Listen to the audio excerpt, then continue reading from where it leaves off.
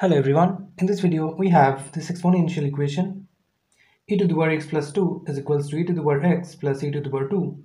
We have to solve this and find the value of x, so let's start.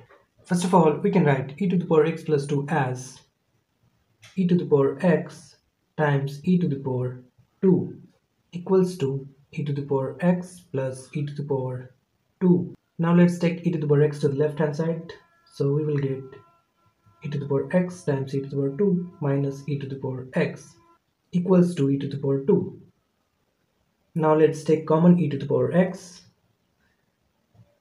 So here it will be e to the power 2 minus 1 is equals to e to the power 2. In the next step, we can write e to the power x is equals to e to the power 2 divided by e to the power 2 minus 1.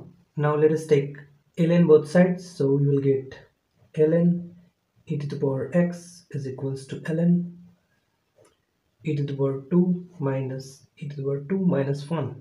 In the next step, we can write this as x ln e is equals to ln e to the power 2 minus ln e to the power 2 minus 1.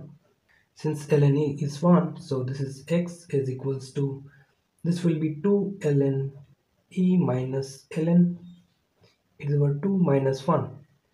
So ln e is 1, so this is 2 minus ln e to the power 2 minus 1. This is our x. So this is our solution. Thanks for watching.